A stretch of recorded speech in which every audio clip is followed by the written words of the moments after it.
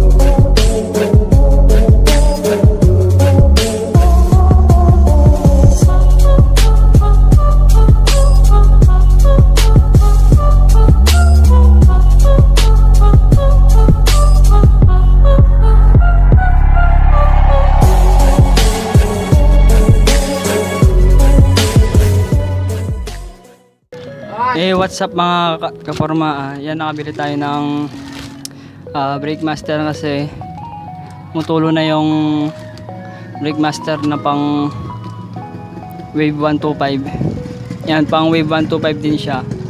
Motorcycle brake master pump wave 125 stock. And kung hindi ko pa kasi siya papalitan, baka pumuti yung mga fairings ko, sisirain niya yung stock paint niya. Meron na siya nasira kaso hindi naman nalata. Ito siya. Yan siya mga paps, hindi nyo lang makita kasi malabo. And yan, tumutulo na siya. Dito niya. Yan, dito niya, hindi nyo lang makita. Sobrang dilim. Dito niya yung saan siya pumapump, may tumutulo na rin. Yan, tumutulo na din yung dito niya. Yan, nakikita niya may basa fluid yan, and sinisira niya na yung stock paint niya. And yan, pumuti na rin yung fairings ko dito. Yan, kung napapansin nyo, yan yung puting na yan, tumutulo siya pag ganon. Yan. And parang pag may nakita nyo na tumutulo yung fluid, kuha lang kayo ng sabon and tubig, pagaluin nyo and buhusin nyo lang. Ngayon sa akin kasi nung nasa school ako, doon siya tumutulo. Yan. Ngayon papalitan na natin to. Yan, tanggalin lang natin tong finish niya sa head. So, tanggalin muna natin tong side mirror niya.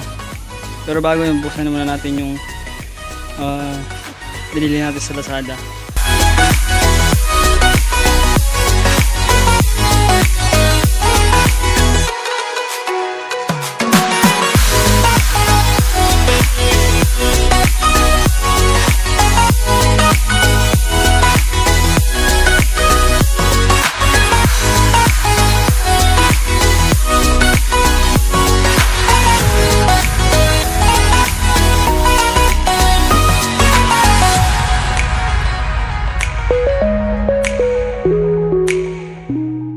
Yung sa akin kasi dito niya tumutulo na dyan, and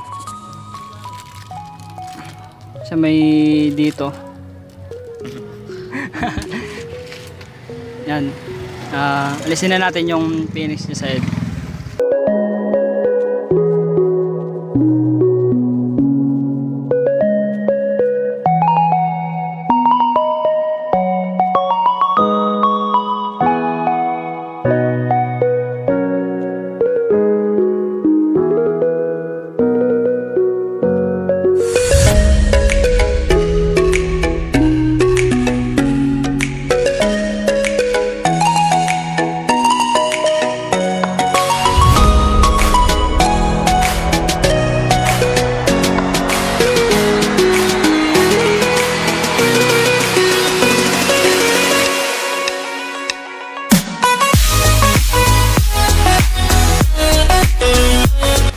Yan yung sanhi ng fluid.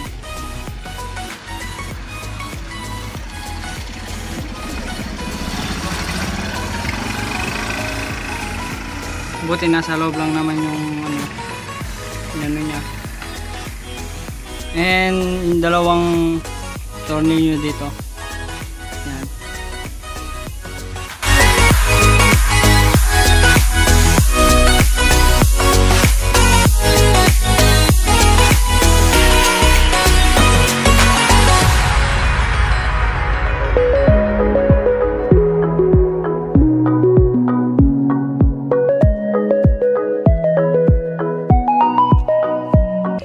Uh, 8mm lang naman tong ano niya dito, dalawa, 8mm. Tanggalin natin yung bago muna pala tanggalin yung ito. Kasi muna natin yung fluid sa baba. Yung sa ano.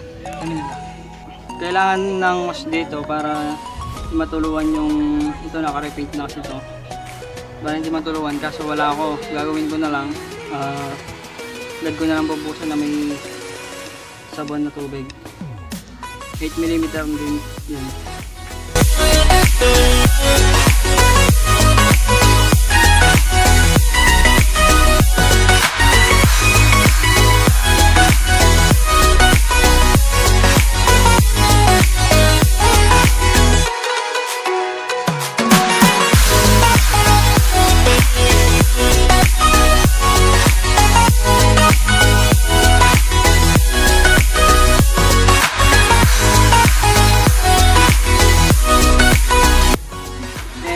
Natin yung ano, yung sa taas yung brake master.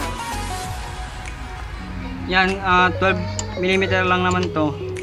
Tanggalin natin, and kailangan ng may basahan dito na nakaabang. Yan.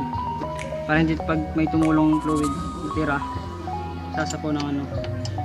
Pero dapat meron kayong nakahandang tubig na may sabon.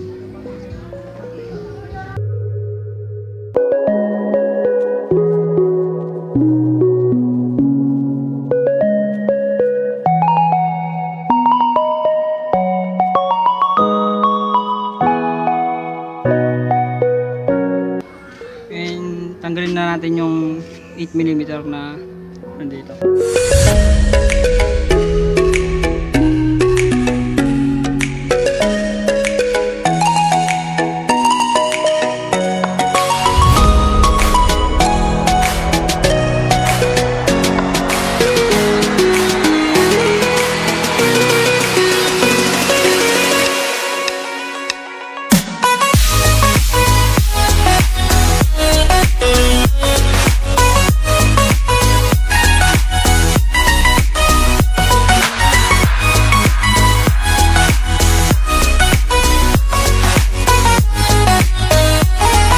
Maglalagay na tayo ng fluid. Yan.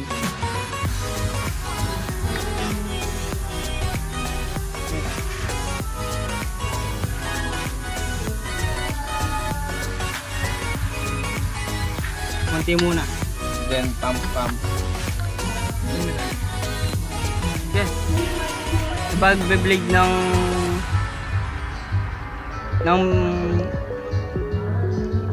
brake, at nakabukas yung sa ilalim, yung saan mo dinidrain, tapos pump nyo lang to.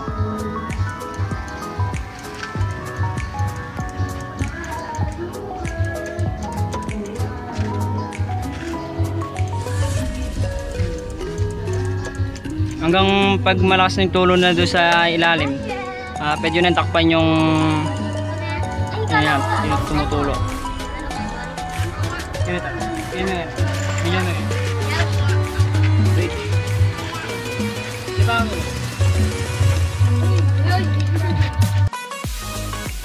Yan mga kaporma, isang oras namin din biniblade kasi parang may diferensya yung nabili natin.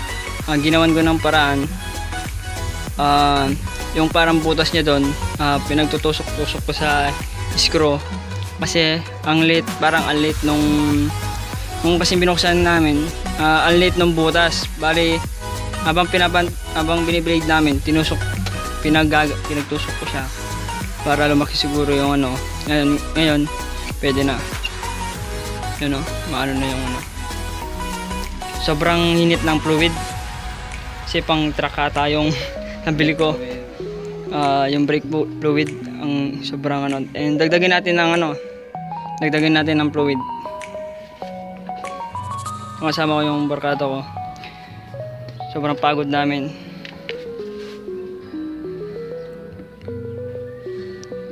And oops. Nakabit ko na rin yung sa brake light niya sa wakas.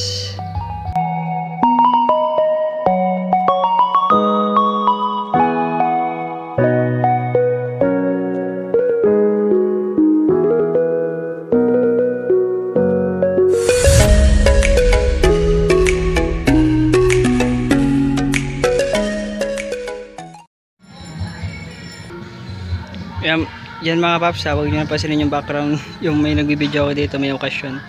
And nakabit ko na siya. Sana may natutunan man kayo o wala.